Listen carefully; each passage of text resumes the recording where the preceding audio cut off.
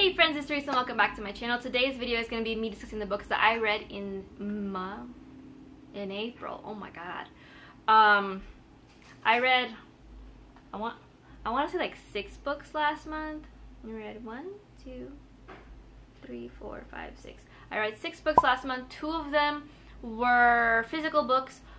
A lot of them were ARCs actually. Let's start off with the 2 physical books that I read. One of them is the end of a series and one of them is a sequel that I've been meaning to get around to. So let's start off with the ending. That book is The Last Sacrifice by Richelle Meeks. This is a YA paranormal fantasy romance situation following the young Rose Hathaway, who is born and bred to protect the royalty, the purebred vampires, the Moroi. She's a Dhampir, which makes her part vampire. And this is the final book in the series. I do have a full, kind of spoilery filled vlog, and I'll leave that link down below for you guys to go ahead and get to and watch and enjoy. I gave this a 5 out of 5 stars. I wasn't expecting to enjoy it as much as I did, considering how slow the beginning was in the first place and kind of the pace that was the other 2 books. But I really did enjoy how this ended and how it kind of wrapped up. It left a lot of things open for the spin-off series, which I might read. I haven't decided quite yet. I also just really enjoyed how the relationships and the friendships kind of wrapped up and became stronger. I do have questions about like the plot of a plot that kind of got lost in the middle of it, but I talk more about that in my vlog, and you guys can have more of my in-depth thoughts in my vlog. The next physical book that I read in April was Homicide in Halo Halo by Mia P. Manansala. I read the first book when it came out back in 2021, I want to say, and I haven't had a chance to pick up the sequel or the subsequent 3rd book in the series, but this follows Lila, who moves back to, what's the sequel? This follows Lila after the events of the first book, where she has kind of settled in back home with her family. She's opened up a shop with her best friend, and now she has been asked to help judge in a pageant, and she was one of those former pageant queens growing up. So there's a lot of drama, more of that stuff. I gave this a 5 out of 5 stars. I think I rated it higher than the first book. I really enjoyed this one. There are trigger warnings though, because it does talk about like PTSD, fat phobia, fertility and pregnancy issues, predatory behavior, unresolved grief, parental death, and dismissive attitudes toward mental health. I really did enjoy this one. Mia P. Manansala in the foreword did say that it was going to be a little heavier than the first book, but I found the tones to be quite similar. It does discuss more heavier topics than the first one, but I didn't see much of a huge tone shift to where maybe you might be put off from the book. I really did enjoy this. I love seeing Lila kind of gain more development and flesh out a little bit more as a character. I love seeing more of her past and how that shapes her as a person today, and I love just really seeing her kind of slowly fix the relationships that she has with her family. It's been kind of a little bit tense due to how they were brought up as kids. I really love this book. I cannot wait for the 3rd book, which I believe is already out, called Blackmail and Bibinka. Should be a good read, and I'm very excited to see what happens next. Moving on to the ARCs I read, let's start off with the ones that are out as of April, and that is Not Here to Stay Friends by Caitlin Hill. This is a YA contemporary romance following 2 best friends who have been separated on opposite sides of, I think, the map for a long time. Sloane goes to visit Liam in California and finds out that he is working as like a PA assistant, I believe, in his father's like TV show, which is like The Bachelor but for children, like teenagers.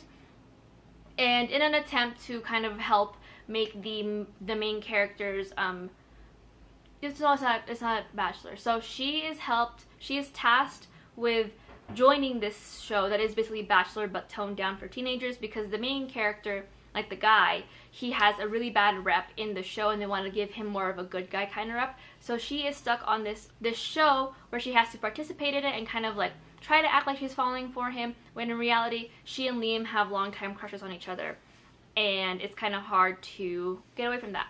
I gave it a 5 out of 5 stars. It's a really light and easy read, I would say. Very low stakes. It was very obvious from the beginning who was going to end up with who. There wasn't a lot of like, it was angsty and a little dramatic, but I really enjoyed it. It's just like it was just a very young and very lighthearted romance.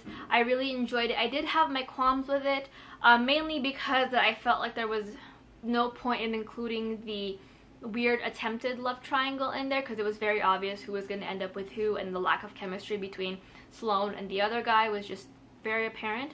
But again, it's like very lighthearted and I really enjoyed it. It was such a nice breather. This book is out now. It came out on April 4th. Again, I highly recommend the book if you haven't had a chance to read it. If you're like into like romantic reality TV shows, this will be very fun for you. It is just very PG-13 though. there's not a lot going on in here.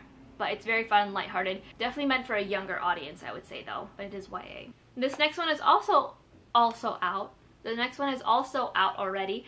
It came out April 4th, and that is Never Vacation with Your Ex by Emily Wibberley and Austin Sigmund Broca. This is a YA contemporary romance, again, following young Kaylee Jordan, who's like the picture perfection. She gets good grades. She's set to be following in her mom's footsteps as like an Olympic volleyball player. And her best friend Dean is like this amazing photographer who is just like, they're very close. They end up dating, and due to Kaylee's ability to break up relationships very quickly, they break up after 3 months, and regardless of the breakup, they end up all having to go on their yearly family trip together because both their moms are best friends from college volleyball. It's a whole thing.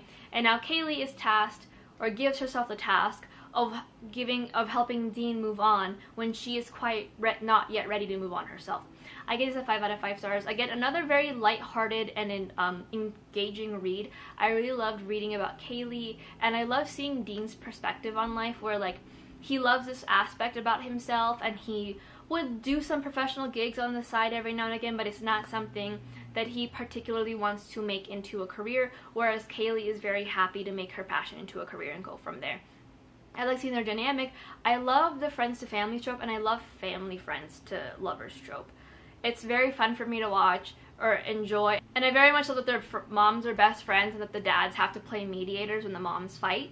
It's just very interesting to me, and I love it. I gave it, again, a 5 out of 5 stars. I highly recommend it if you're in the mood for, I mean, it's almost June now that this is coming out. So a very nice, lighthearted beach read. It goes by very quickly, and it's just really, really entertaining, I would say. The last book that is on this list, and will be getting its own full-length review because it's not even out yet, that is When Oceans Rise by Robin Alvarez. This is a YA, I guess like urban fantasy, following a young girl named Malaya who is stuck in a very abusive relationship, and when all the things have just destroyed her inside and out, she is given an out in order to switch places with an alternate universe of herself to be able to escape this relationship. Now obviously there are things that happen that make it so them switching places kind of brings up every single monster and random little creatures that Philippine folklore have. Another 5 out of 5 stars. Wow, surprise. I got like nothing but 5 stars out of April. It's a very good reading month for me. But I really enjoy this book. Again, there are trigger warnings for domestic assault in this one, so just be very aware, and very toxic relationships. But I really did enjoy this book. This is a 5 out of 5 stars for me. Like I said, I really liked the kind of view on domestic assault, on like abusive relationships, and how that corrupts every single thing from your relationship with your family, your relationship to the things you love, your relationship to your friends, your relationship to yourself, and just how like Malaya struggled to really just that's the widest way I could have ever said that name, Malaya could have just really struggled to be able to see herself in a positive light because of all the things that had happened to her, to see the world in a positive light because of all the things that happened to her, and open herself up to being able to be romantic again, and to open up to people who may not understand but love her no matter what. There were some couple issues that I had that kind of like, it didn't ruin the book for me, but this book is definitely like on a lower 5-star than rather like the full 5, you know what I'm trying to say? But I just think there were some instances where we did kind of lose the plot line, of the Malaya kind of trying to grow from this abusive relationship, mainly because there were so many things happening at the forefront with the, the freaking Filipino mythology coming around and wreaking havoc, and them trying to disprove it, to be able, all the little bits and pieces that I feel like we kind of lost the overall message toward the end of the book. I also felt like the ending was a little weird for me. I'll discuss it more in my wrap-up, in my review for this book, where I will gush about this book. But I just feel like there was a little bit there that just got a little bit lost, and I just kind of sat there. I had to reread it, and I was like, so does that mean there's... Okay? But other than that, I really did enjoy this book, and I really did love how Robin Alvarez just wrote this story, and I will be reading this book. I will be also adding this book to the list of books to purchase when it's out and when I go to Barnes & Noble again, because it was just such an amazing book, and I really just loved how she blended modernity and then like the Filipino folklore and our myths and all of that into one, and how those interacted. It was just really good. I really enjoyed it. I highly recommend it if you guys haven't read it yet. Or, I mean, I'm sure not a lot of you guys have read it because it's not out until the 23rd. But, you know, when you do see it, I suggest you go read it.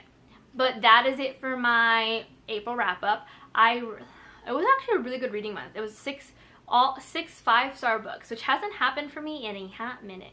So if you guys like this video and you want me to do more reviews, I am more than willing to do a video review. But until next time, hope you guys are having a wonderful week, and I'll see you guys in my next video. Bye.